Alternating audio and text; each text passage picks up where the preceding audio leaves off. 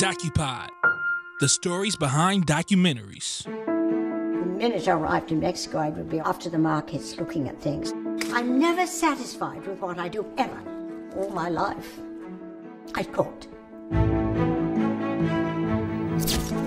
I think she's a legend. Many Mexicans are admitting that Diana knows more than they do about their food. If people are going to talk a lot of silly nonsense about Mexican food, of course I'm going to correct them. These chefs are in such a key position. They're the stars of today, and they can influence people. Where are you all?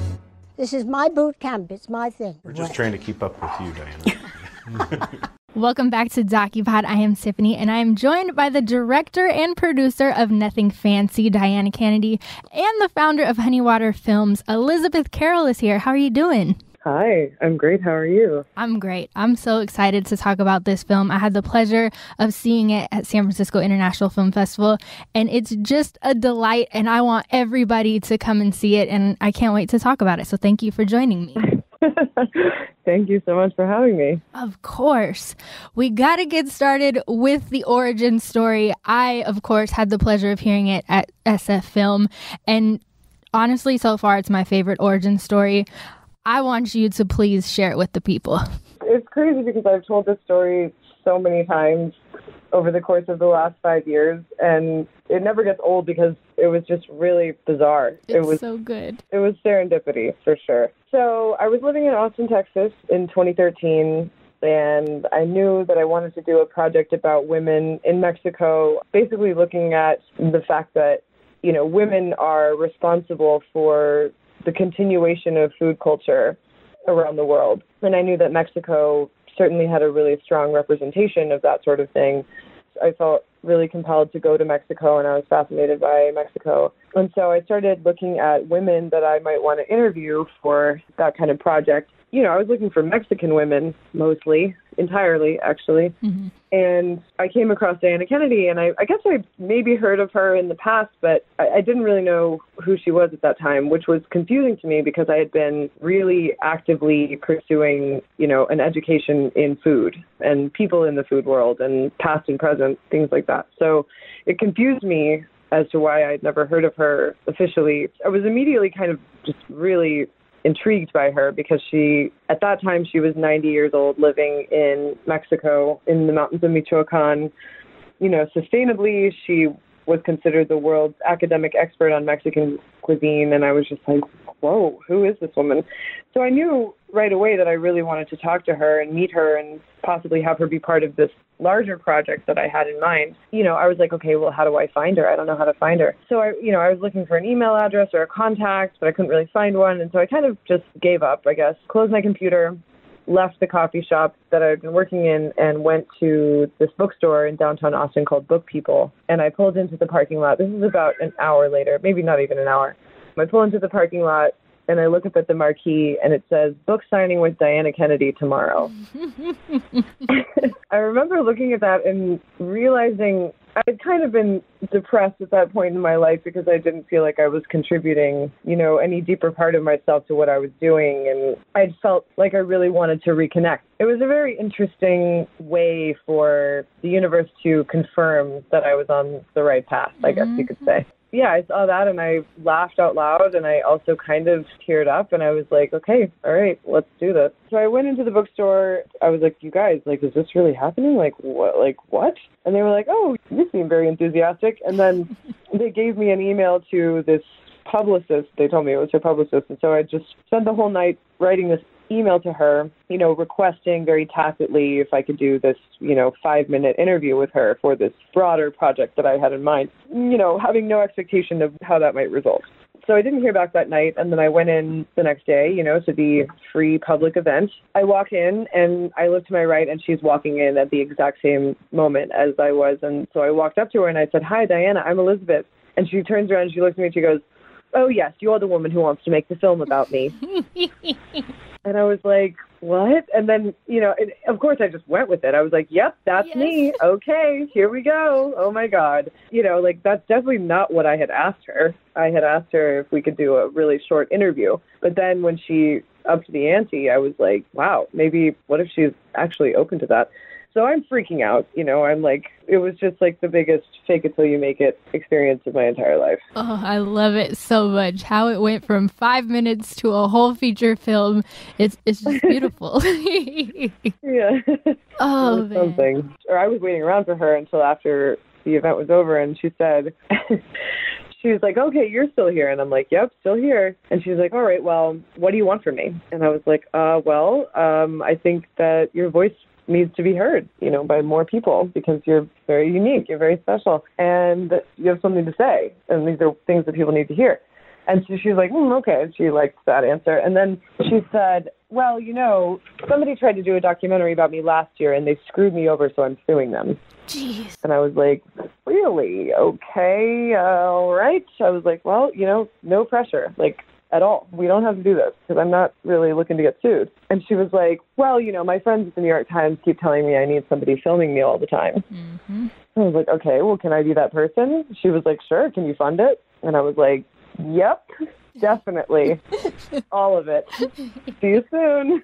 Even though I had absolutely no idea how I was going to do that. Her feistiness is everything, which is seen all throughout the film, and it makes you happy. Like, all we can do is strive to be in our 90s and have that type of feistiness. Like, that's what I'm living for right now. It's like, I want to be that. Oh, man. Totally. I agree. Yeah, I know. And then you spoke about funding. You had an incredible Kickstarter campaign with over $47,000 raised, but we know it's not all glamorous and pretty. What was the funding process like for this film?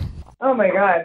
I don't even really know where to start. It's been hard. It's been very hard. I didn't have any experience making films. This was my first film. So, I had studied a little bit in college, but you don't study the funding part of it in college, at least not in my college. And so I didn't know what I was doing. And I was just kind of throwing things at the wall and being like, okay, well, I have this incredible subject who trusts me for some reason, and she's going to let me do this, which is amazing. So now I have to do everything I can. And I think it's interesting because if I had been independently wealthy, or if someone had just given me all of the money up front, we wouldn't have ended up with the same film, Mm-hmm. So I think it was actually pretty critical to the film for it to have taken 5 years. Filmmaking takes a while, especially documentary filmmaking takes a long time anyway. But in this context, it was sort of like we got to see her and track her through these different stages of her 90s. Basically, I met her when she was 90, and now she's 96. So we saw her through a couple of different phases, and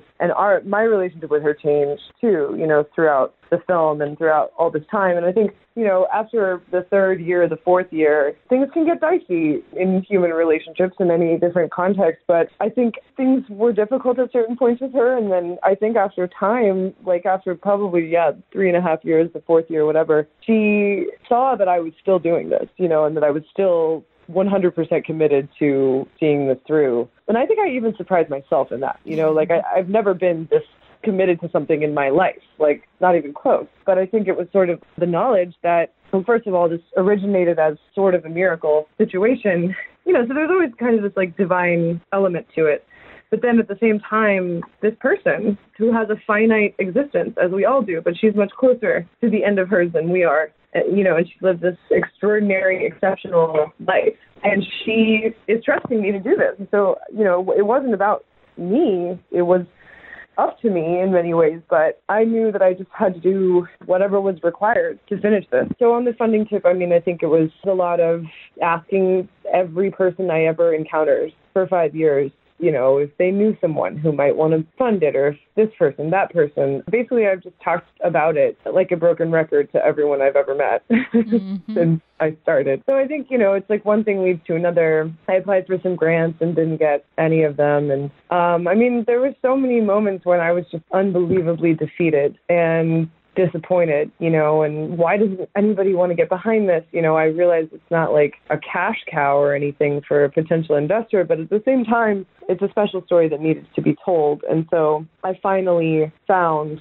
my people who believed in the film, believed in me telling the story, and ultimately got behind it financially, which was great. a little late, but really, really good. So I'm grateful for that. Yes, and that perseverance is everything. Goodness gracious. You even talked about at the screening how your life is now categorized as before Diana and after Diana, after meeting her and spending time with her, and how that has made you evolve as a person. And I think that's super cool too, because you think about how much time and just a labor of love making a documentary about a person is, and such a dynamic person like Diana, it definitely has to have some kind of effect on your life. So I love that you mentioned that at the screening as well. Yeah, I mean, it's very true. Yeah, I mean, pretty much every fundamental lesson that I've learned thus far in my life happened while I was working on this film. And not even always because of the film, but yeah, it's a massive sea change in me, my character, my growth, my understanding of the world. And yeah, Diana gave me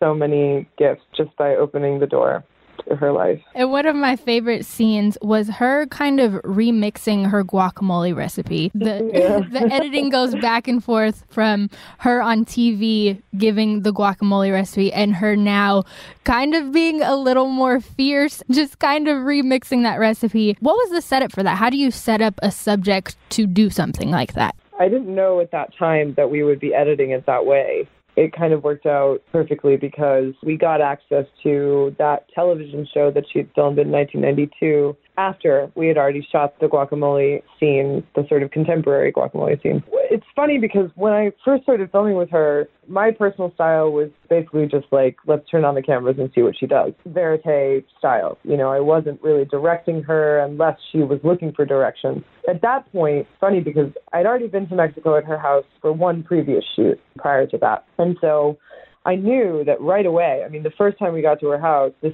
scene isn't in the film, but she made us these tortas that were like gigantic. And this was all happening. We got there. She was making the sandwiches 5 minutes later. Yes. And she just jumped right into it. She was like, okay, here we go. You're going to turn on the cameras. I'm going to make the sandwiches. And I was like, whoa, okay, great.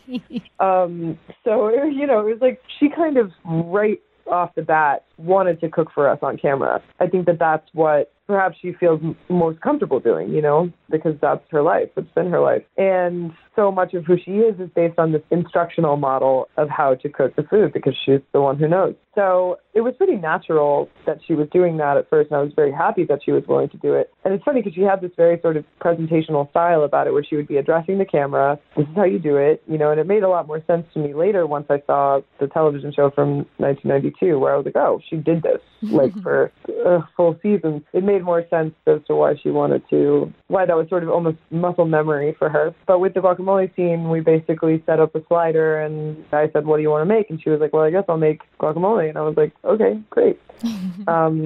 And so she did that. And then when we discovered the guacamole scene from the show in 92, we were like, oh my God, it's exactly the same. Like she says all of the same things. I mean, muscle memory, brain memory, like she's just regurgitating exactly the same instructions as if they're like programmed into her mind like an encyclopedia. Except she's so amazing because even back then she had this sort of cheeky personality and now she's a little more, you know, like growling at the camera. But I mean, it just worked out perfectly. We realized that there was a mirror image between the two of them, and so then we cut them together. It's incredible. Such good editing and just so cool to see how deep these recipes run within her and how they're literally muscle memory. And then we got to talk about screenings. Of course, all the screening information is going to be in the show description, but I will run through it for you guys. The Canadian premiere is starting on Friday, April 26th. It's going to be at Hot Dogs, showing 3 times at Hot Dogs, so make sure to check that out. And then a screening in LA at the Paley Center for Media in conjunction with the LA Times Food Bowl. That's going to be May 14th. And then there's upcoming screenings at DocuPod in Tel Aviv, the Sydney Film Festival, Moscow, and so many more. All that information will be at nothingfancydk.com, so make sure to check that out in the show description. Anything else you want to tell the people, Elizabeth? I'm just so excited that people are going to see who Diana Kennedy is because she had to get out there, you know, before it was all over. She really deserves to be seen and heard for all of her complaints and everything, but she's the best. So I really appreciate you having me on. Thank you so much. No problem. Thank you so much for telling her story, creating this film, and for sharing all these stories with us. I really appreciate it. Absolutely. And as always, thank you so much for checking out this episode. If you enjoyed it, make sure to hit that follow or subscribe button on whatever you're listening on. Once again, all the screenings and links are going to be in the show description. And then reach out to me. Let me know what your favorite part was, or just say hi. I'm on Twitter @SpecialSays, and on Instagram it's @SpecialSays as well.